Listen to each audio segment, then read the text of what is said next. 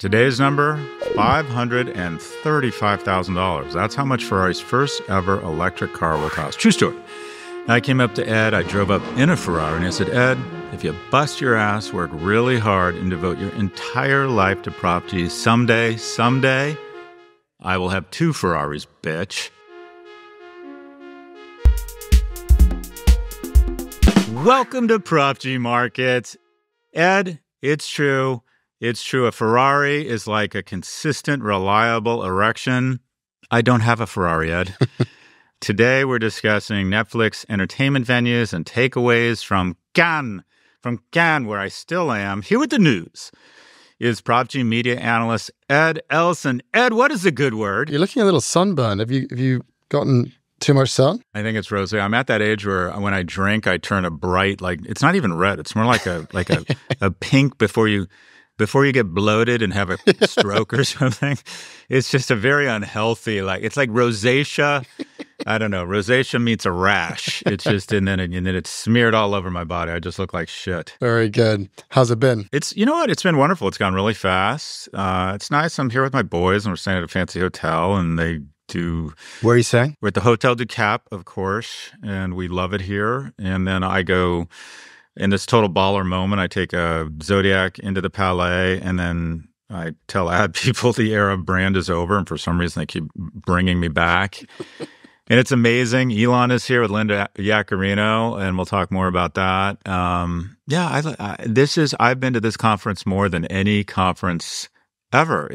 I wouldn't come to Cannes just for Cannes. I wouldn't come for Lions just for Lions, but the combination together is absolutely wonderful. And your boys, how are they enjoying it? They love it. You know, they just want to be with us in a place that has 38 euro hamburgers. So they love it. I mean, they think it's hilarious to order room service and then call me and say, Dad, can I order the 28 euro cheesecake? And I'm like, no.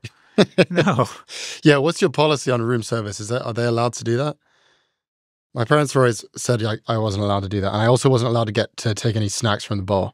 That was like their line. Can't do that. Oh my God. The closest my father's ever come to violence is one day I had never been in a hotel till I was like 12. And we went, and my dad, after the divorce, took me and his new wife, my new mommy. His 7th wife.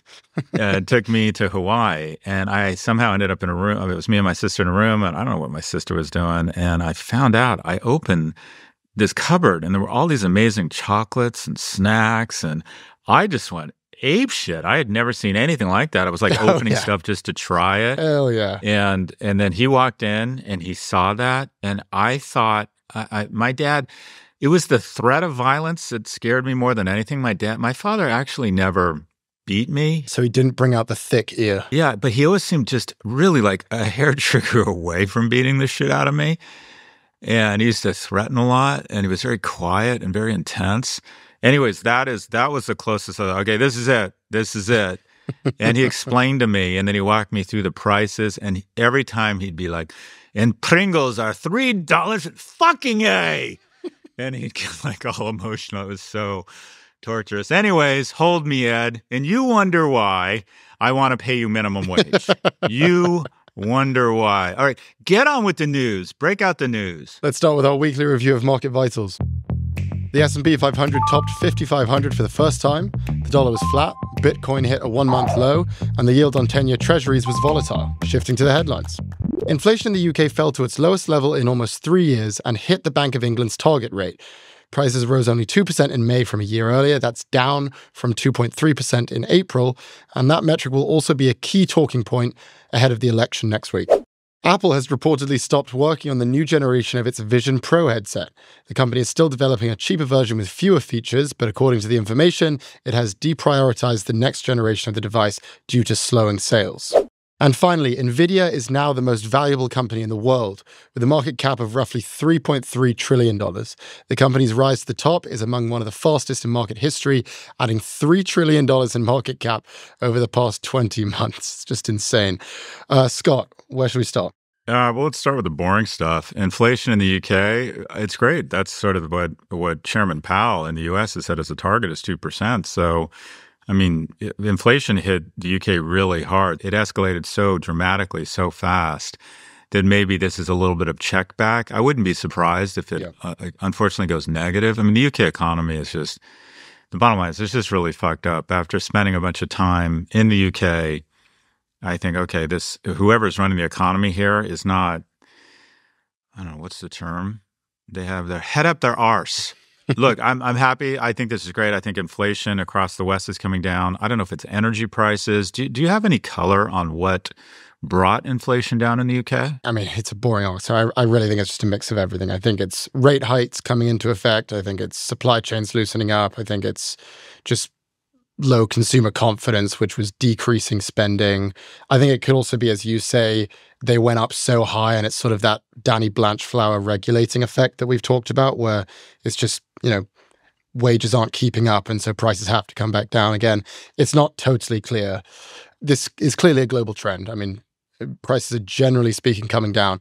And I think we're going to see a lot more of these positive inflation headlines start to roll in. But I do also think we need to take all of them with a grain of salt. And the UK is a great example of that because, yes, 2% inflation last month, that sounds pretty good. But a year ago, it was 9%. And the year before that, it was also 9%, which means that in the past 3 years, prices of everything have risen more than 20%. So it's compounded. So I think what people in the UK should think about is if your salary hasn't increased more than 20% in the past 3 years, you are literally falling behind economically. Quality of life has gone down. Exactly. And I think a lot of employers are probably going to use this as, I think we're out of the woods. That's going to be probably a big negotiating point for employers. And from an acceleration perspective, yeah, we might be. It might be over. But from an absolute perspective, a carton of milk that cost £1 3 years ago, it costs between £1.20 and £1.25 now. I mean, that really hits lower and middle income households, right? Because they weren't eating out to begin with very often, but 25% higher. Also, rent over the last year paid to private landlords in the UK is risen by 9% in this year alone. So, this is, I don't know, I liked what Kyla said, a vibe session. The lower and middle income homes, they have no choice. They pay a disproportionate amount of their disposable income on rent and food, meaning that when these things go up in price, it really hits them hard. So I'm trying to think what's come down in price, Range Rovers or energy, or what is actually keeping that number down? The CPI inflation is nearing the 2% target in several G7 economies, including the UK, France, Germany, and the euro area. So that's good news. The good news in the U.S., I think, is that wages actually rose faster than inflation, meaning that purchasing power is actually starting to go up again reasonably. But I don't know if that's the case in Europe. I wonder what wages have done. In the UK, that is the case. I haven't seen the overall Europe data, but again, it's only a recent trend. So much of the conversation around inflation gets so murky because it's really about the time frame. Are we looking at the monthly increase, yearly increase? Are we looking at the yearly increase as compared to the previous month? So I just think when it comes to inflation, it's very easy to see the headline number that says inflation's coming down or inflation's going back up again. And we're so quick to judge. But the reality is, if you care about this, I think the best thing to do is to just go to the National Statistics website in the US. That would be the Bureau of Labor Statistics, and read the whole thing for yourself, because it's always a bit more complicated than it seems. Yeah. And so let's get right to the fun stuff. Apple has reportedly stopped working on Vision Pro 2. This is shocking to me. This is just shocking. I don't see how anyone couldn't have thought that putting a ridiculous gadget on your head that made you feel nauseous and made you even less attractive to potential mates, but only cost $3,500. And it just infuriates me that people still aren't willing to call this the ultimate, stillborn technology. I mean, this thing never even crawled, for God's sakes. I mean, this thing was literally DOA. And people, all these Apple acolytes, it's okay. All right, you can respect Starlink and still feel like, okay, but Elon Musk should not be spreading homophobic conspiracy theory. You can say, all right, Apple's an amazing product, but they haven't cooperated with the government around child safety. Yeah. You can hold two ideas in your head at once, and these Apple acolytes, evangelists, cultists refuse to believe that they're going to get it wrong on certain pieces of hardware. This thing never made any sense. They're trying to pretend that, oh, we're still going to have this. They've basically, I'll tell you, folks, you want to be fired? You want an easy way to get severance? Working at Apple on the Vision Pro is a good way to get severance eventually. Very hot take. Or working at any media company that decides to spend money on X. These are literally the quickest way to a severance check. So I'm shocked, Dad. I'm shocked. I'm going to ask you a very crucial question here. Have you ever tried any of these headsets? Yeah, I have. Which ones have you tried? I've tried the Meta. My 13-year-old was really excited about it and really wanted it. So we said, okay, you put half your money in. So you bought one, okay? Right. Why wouldn't I? All right. Dude, do you realize the shit I buy for my family? Like, I get to decide what they buy. It's like a bar snack for you, yeah. By the way, my kids suffer from device addiction and spend all day on fucking TikTok. Do you think I have any influence over them? And then people will say, well, you're the parent. It's about good parenting. Oh, fuck you. That means you don't have children. I love it when people say, oh, they shouldn't be on social media. Just take their device away. Oh, okay, so let me get this. No one will have sex with you because you clearly don't have kids. You don't know what this is like. I just think it's hilarious that people think my kids listen to me. I love that. Yeah. And they're really into World War II history and CrossFit. Not. Anyways. But you haven't tried the Vision Pro. Sounds like. I put it on and I did that train set video where you get to see this amazing 3D train set. It really is. Oh, yeah? Yeah. It's incredible. Where did you try it? A good friend of mine has one. He has a Vision Pro and he put it on and yeah, I think it's incredible. I think it's absolutely amazing. I think IMAX is amazing. When I first time I saw a film in IMAX, I'm like, wow, this is amazing. I go to IMAX once every 2 years and it's a shitty business. So they will let it die a slow death. It's cool. They manage the press really well. But this is stupid. As smart as Apple intelligence is, this was that stupid. And who predicted this first, despite all the Apple people coming for me? Who predicted this first, Ed? Oh, I don't know. I have no idea. Who predicted this? Who predicted every fucking Apple person getting their knee pads out and blowing the Cupertino sphere and oh, it's going to be amazing and it's the future of computing. Give me a fucking break. Anyway, I don't know why I'm so angry. Okay, well, let me just take the other side of this for at least a second. Second over, this thing's stupid. Go ahead, I'm sorry. You admit it's pretty breathtaking. I think one great use case, I don't know if you tried it, but they have the live sports feature where it's this immersive experience where it literally feels like you're in the stadium watching a live sports game. That's the potential of this. I mean, I just don't see any reason why anyone wouldn't, given the choice, choose the immersive feature with the Vision Pro to watch a live sports game than just looking at it, watching the game on a flat screen. Having said that, I think there are two main huge issues for me that you kind of bring out. One was the thing was way too heavy. It's uncomfortable. My neck got tired. And two, it's way too expensive. It's $3,500 plus tax for something that is at most like a fun gadget, which is why I do think it's interesting that they're not working on upgrading this edition of the Vision Pro, but they're working on a new Vision Pro headset still, which is one, lighter, and two, half the price. It's going to cost $1,500.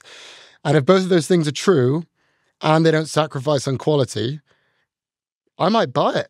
I think I will buy it, actually. Despite the immersive experience, which will wow you, I still think you will opt for either watching it on the flat screen on your computer or actually going to the game. I don't know if this really... We've been talking about these immersive experiences. We have for years, yeah. You know, all those video parks where you put on a headset and you're flying through space and they have fans blowing in your face. That's when my kids go. They go to the Technology Forum in Harrods or at Selfridges and, they get on something where they're Superman and they have wind in their face and they're flying through space. Isn't this stuff amazing down there in Selfridges? It's pretty nice. They always have the craziest gadgets I've ever seen. No, it's great. And then we go have dim sum at Dim Tai Fuck or whatever. I always order the cream of I love that.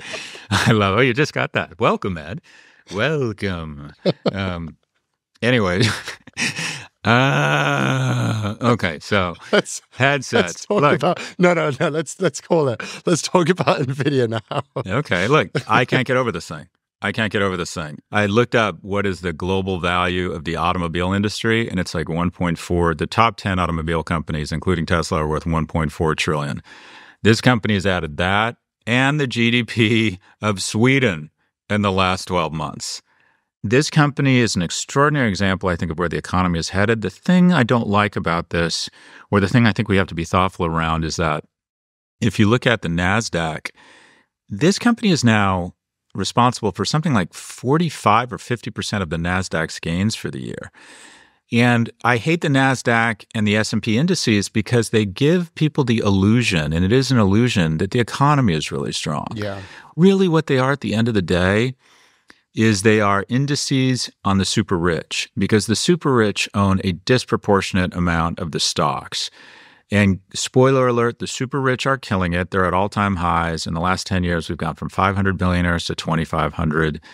So I worry a little bit that this really is a bit of not only a distraction, but it's an unhealthy distraction that masks over some of the bigger issues that ail us. What are your thoughts, Ed? Well, I think the statistics are just staggering. 4 years ago, this company was barely in the top 50 largest companies in the world. It's now worth more than the entire UK stock market. It's now worth more than the entire French stock market.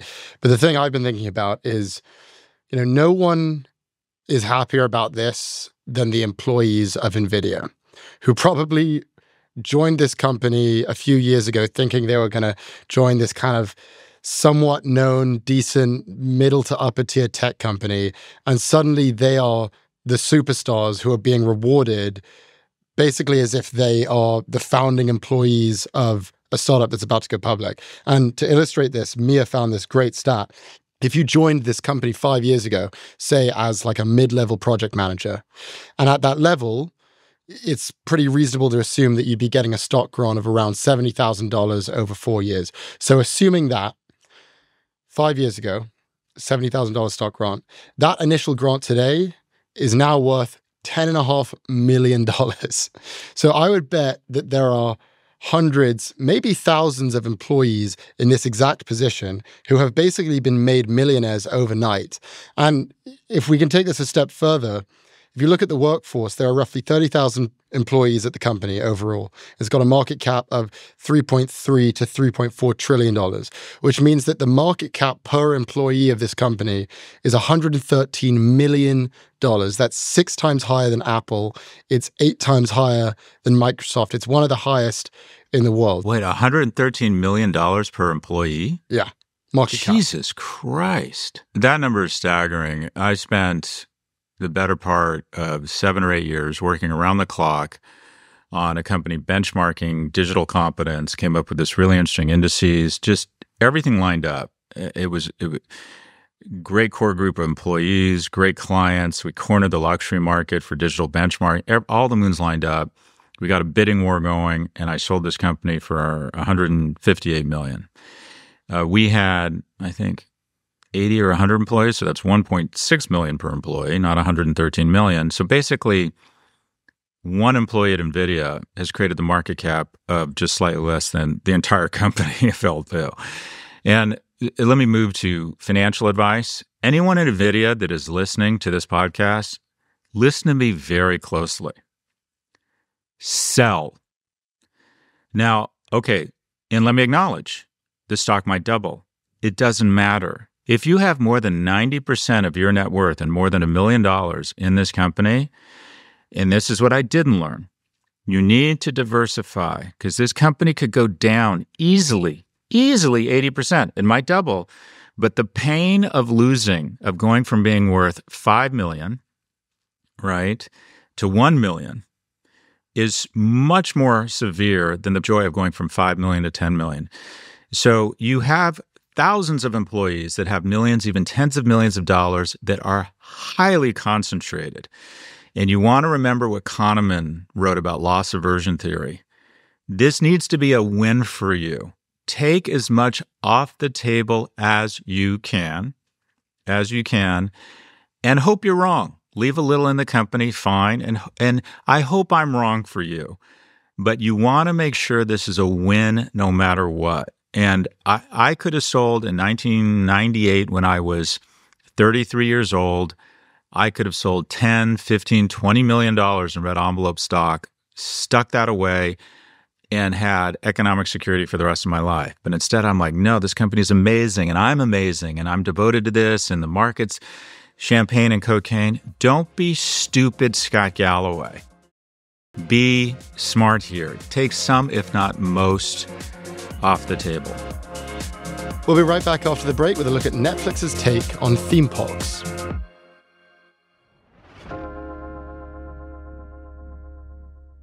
Support for Prof G Markets comes from BetterHelp. We're halfway through 2024, which makes this a great time to pause, take a moment, and take stock of how the year has gone so far. I know that personally, I feel fortunate that I've gotten to spend so much time with my boys. We're going to football games, and I'm kind of a yes to anything, with the rights to back out with friends, but I'm trying to just be open to stuff, get out of the house more, be more social, all that good stuff. Anyways, if you're looking to find more opportunities to celebrate what's going well and adjust to things that need some tweaks, online therapy from BetterHelp might be worth checking out.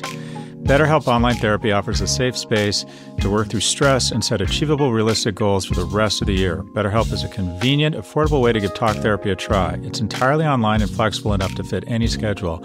You can fill out a brief questionnaire to get matched with a licensed therapist ready to help you lighten your emotional load. Take a moment with BetterHelp. Visit BetterHelp.com/markets today to get 10% off your first month. That's BetterHelp, HELP.com/markets. We're back with Prof G Markets. Netflix is opening 2 experiential entertainment venues in 2025. The complexes will be called Netflix Houses, and they'll take up more than 100,000 feet of former department stores in Dallas and Philadelphia. Netflix Houses will feature events, games, restaurants, and stores designed to immerse customers in the worlds of Netflix content, and these venues represent Netflix's largest leap into live experiences to date. Scott, it appears that Netflix is taking a page out of Disney's book, who have invested heavily in parks and experiences. What do you make of this move from Netflix? I think Netflix is thinking, should we explore becoming Disney before Disney becomes us? And that is, Disney is gone, not all in, but they're taking a lot of that $10 billion in EBITDA and pouring it into their streaming group. I think there will be one of the streamers that survives because they have such great IP and such singular positioning around family. And Netflix has developed such unbelievable IP. It rivals Disney's IP. Netflix has created Stranger Things, Bridgerton, Umbrella Academy. They just, I see pop-ups for Stranger Things. I can see, afternoon tea with Bridgerton, where people come in corsets and then start fucking. That's what I'd like to see. But you could see like a haunted house for Stranger Things. And my guess is, one, it's probably good for the brand at a minimum. It'll create some excitement. They'll get a lot of press. And if it ends up that this thing has staying power and it becomes a tourist, you're assuming at some point you actually mate and you have children, which I'm doubtful around if I read the stats around young men. But assuming that happens, you'll find there really isn't a lot to do with your kids. And I remember my dad picking me up on weekends. He used to come pick me up from my mom's. Every other weekend, I'd get in the car and he'd say, "How's your mom?" And I'd be like, "Fine." And then there'd be a pause and he'd say, "That bitch." Anyways, little walk down memory lane. But other than taking me to LA Kings games to watch Marcel Dion and Whitey Whiting and Rogie Vachon, these are great hockey players you'll never think of again, he would have to take me to the movies. There was just nothing to do with a kid. And I think there's just a huge economic opportunity here. So I can tell you if the Netflix thing opens and there's an Umbrella Academy thing and there's a Stranger Things, the Galloways are going to be there and we're going to spend a lot of money there. And if they find it sustainable and that they can, it's not just a one-time sugarhead like the Museum of Ice Cream, right? Eventually, that's going to go away, right? Where you explore your creativity by jumping into a ball pit and then eating pistachio ice cream. Yeah, that was worth my $38. That was money well spent. Anyway. It's only $38. That's cheap. I am so convinced that this is graduates of NYU's Gallatin School that do a lot of edibles. Yeah. And they're like, in the middle of watching South Park really high, what if we open something like the museum? This is a real thing in New York. There's a museum of color. And you walk into a room and you give your personality traits and it says, "Oh, you're chartreuse." And like, "Oh, wait, I'm chartreuse?" And it tells you what color you are. And you're like, and you all talk to each other and you think that there's some sort of insight there. Anyway, The key detail, though, is that you have been to both. It sounds like you've been to the boss, Museum of Color and the Museum of Ice Cream. when you have kids, you'll go to You'll all take of anything. them. You'll literally go to all of them, and that's the opportunity here. So if they could, one, it's great marketing, and two, potentially they could say, you know what, we're gonna reinvent Disney. Instead of buying maybe 7 million acres in Orlando and getting into fights with, Joey Bag of Donuts governor, we're going to develop these things in urban centers, reinvent the theme park concept, and it could be this multi-channel, and leverage your IP and start to get a little bit of that flywheel. You keep on saying this unbelievable IP. I mean, Stranger Things, maybe Squid Game, maybe. You mentioned Umbrella Academy. I haven't even heard of that. Again, see above, doesn't have kids. Okay, fair enough. But I mean, you compare this to the Disney assets, like, Star Wars, Pirates of the Caribbean, Frozen, Toy Story. These are like iconic IP assets. Do you really think that Money Heist holds a candle to any of those Disney assets? And do you think it's legitimately durable enough to build a park around? I think they've got a lot. I think you underestimate the power of their IP and how many niches are out there that they've really definitely exploited. Anyways, you might be right, and they might find they just don't have the depth of what I think is. My favorite would be as if they did a special ride for Dahmer, the monster, Exactly. the Jeffrey They're going to Dahmer have to make a bunch story. of rides about the bajillion documentaries he's put out in the past 2 years. Yeah, it's like if you have to ask what's for lunch, that means you're for lunch. Oh my God, Wednesday? Yeah. Come on. Well, let's just stay on it for one more second. I mean, let's compare it to Disney's business. So Disney's Parks and Experiences unit is a great business. They brought in $8.5 billion in revenue last quarter. Mm-hmm. That's 40% of their overall revenue. And as a percentage of their operating income, it's 60%. So it's highly profitable. Having said that, Netflix appears to be making a different move here, and that is they haven't called it a theme park. They're specifically calling it this experiential entertainment venue. And so it's not clear that there's going to be actual rides. It's going to be more of, hanging out at the mall, and there are, Stranger Things themed events, but it's not a theme park. So I'm just would like to get your take, your strategy take. Why do you think they're trying to differentiate themselves from the theme parks that Disney have proven work? And how do you think it's going to be different from Disney? This is the kind of thing we used to get paid to figure out at Profit. They come to us with questions. What if Netflix were to open some sort of theme park, ? Come back to us. And the pain points, I was all right, first off, what are the pain points of Disney? One, it's extraordinarily expensive. Extraordinarily expensive, right? To take a family of 4 to Disney and the hotels, you're looking at $5 to $10 grand. Two, it's the 7th ring of hell in terms of time cost. You can't really go for one day. When you have a line for 3 hours for the Avatar ride, it's not really accessible either. It's it's not in the city center. They need huge swaths of land outside of, in a suburb of Orlando or Paris or Tokyo. So one, smaller, cheaper and cheerful, something maybe you can go in and get out in 2 hours, maybe 3 hours, something that costs $100 or $200 for a family of 4, not $5,000 to $10,000. So I think there's a lot of pain points that they could solve where they say, okay, how do we give people 30, 40, 60% of the Disney experience for 10% of the price and 5% of the time commitment? So I think this is really brilliant. I don't know if it's going to go anywhere, but like I said, what is scenario planning? Scenario planning is trying to develop a strategy that across a number of scenarios has the best outcomes. It's not predicting the future. It's saying, all right, let's look at 3 or 4 possible futures and then develop a strategy that fits best and has the best outcome across all of these potential futures or the majority of them. So one, it's a cute idea, and it gets some awareness and some press, but it's not really a sustainable business. All right, don't spend too much on it. Open it, short-term leases, position it as a short-term thing so people don't start shitposting you like me if you're the Apple Vision Pro 2. Don't say we're going to try and create the next Disney parks, but be better. No, just say it's a marketing thing. We think we're experimenting. And then what if it's big? Well, we're in a position with our IP to really go crazy with it, and we'll immediately start looking at locations all over the world. These things could be hugely profitable. I went Oh my God. I went to life-size Monopoly in London. Think about that. Think about how desperate parents are.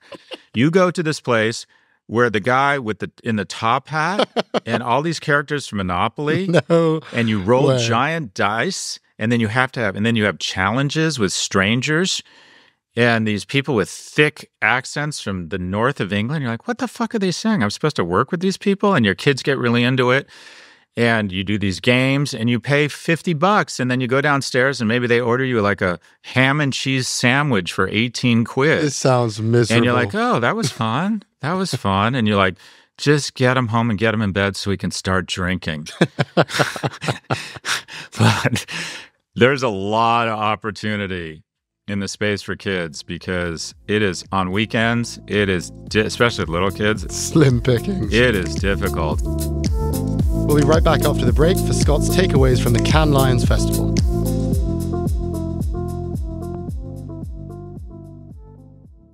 Support for the show comes from Greenlight. As your kids get older, they'll pick up a ton of new habits from family, friends, and the internet. You want to make sure they're able to discern good habits from the bad, especially with the things that'll stick with them into adulthood, like money. Greenlight is a debit card and money app made for families. Parents can send money to their kids and keep an eye on kids' spending and saving, while kids and teens build money confidence and lifelong financial literacy skills. Your kids can use the Greenlight app to learn how to save, invest, and spend wisely. It has games that teach money skills in a fun, accessible way. And it has a chores feature that lets you set up one-time or recurring chores and rewards kids with allowance for a job well done. I've tried Greenlight with my family, and let me just say we were a Greenlight family before they became a sponsor of the podcast. Millions of parents and kids are learning about money on Greenlight. It's the easy, convenient way for parents to raise financially smart kids and families to navigate life together. Sign up for Greenlight today and get your first month free when you go to greenlight.com/markets. That's greenlight.com/markets to try Greenlight for free. Greenlight.com/markets. We're back with Prof G Markets. Scott, you've been at Cannes Lions all week, an international festival where thought leaders from the advertising industry get together. It is essentially the Oscars of advertising, except it's set in the French Riviera. Can you share just some of your main takeaways from this festival, and especially your thoughts on the state of advertising right now? Well, first and foremost, I went to the Yahoo party with the Chainsmokers, and I didn't realize, but the Chainsmokers are not a band; they're DJs. That's right, and they're also very nice guys. And they're VCs. Yeah, and they're starting a venture capital fund, and they're also like the most lovely people. I'm bragging a little bit, I was with the band, and we couldn't get in. It was so mobbed. There was literally 2,000 people trying to get in to see the Chainsmokers, that even though I was with the Chainsmokers, I could not get in. What do you mean you were with them? You were just hanging out? I know. It's Alex and what's his name? I don't know their names. Chain and Smoker.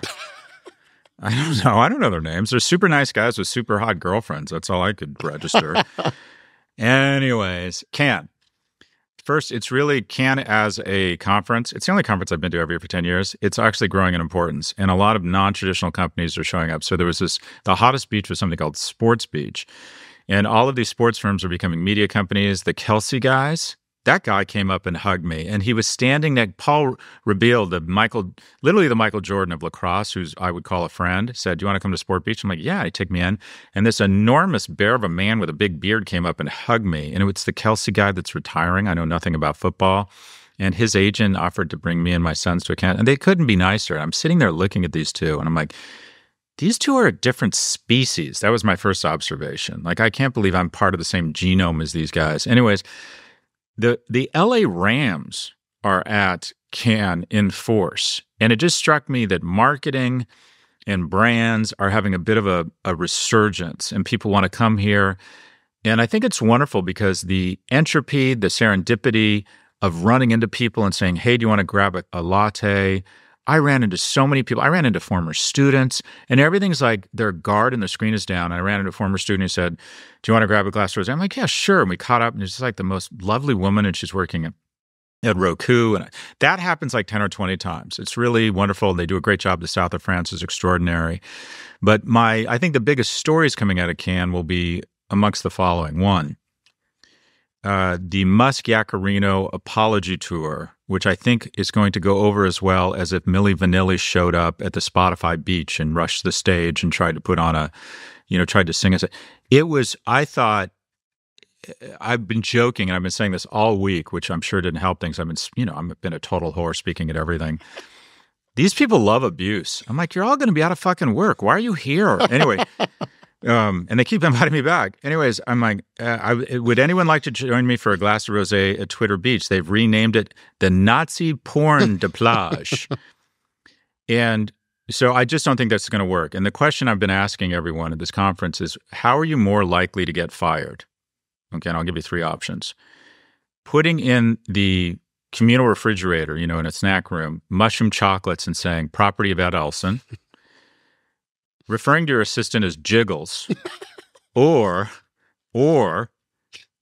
deciding to advertise on X, where you might end up next to a swastika, and then they call you in and say, this is really bad for the Sesame Street brand. Why did you decide to do this? This is really bad for Cheerios to be next to a swastika. And you go, well, it's Twitter. I thought we'd be fine. Okay, you're fired. This is the dumbest brand. If you're looking to be fired, and I said this, be on the Vision Pro team or decide to spend money on Twitter. I think the apology tour will probably be the biggest story that didn't work. Did people agree? I agree with you with that take, but do you think the advertising industry generally agrees? Are they like, yeah, we're totally staying away from X. It's a porn site now. I think people want to forgive Elon Musk. It's interesting. Someone pointed out to me that he's got much more goodwill outside of the U.S. So Twitter has declined by about 75% in revenue in the U.S. It hasn't declined at all in Japan, and it hasn't declined as much in Europe. His brand, he's much better liked outside of the U.S. than he is inside of the U.S. Some people have said, to be fair, that small and medium-sized business, now that the prices have come down because no one wants to advertise there, that it is a decent ROI medium for a quote-unquote smaller brand that's maybe not as worried about brand safety. I mean, keep in mind, if you're Unilever, you have a good job, you basically just don't want to get fired. It's like, okay, be smart, hire talented people, talented agencies, which they have access to, and don't fuck up. And so these smaller brands probably that target more niche audiences. It might have a second life there. But look, I just don't think it works. I think she comes across as just... Was she there? I was surprised he didn't just send her, his pet CEO. Well, but she's not a CEO. That's why I call her his pet. She's a full-time cultist apologist she's literally the circus clown behind an elephant scooping up his shit.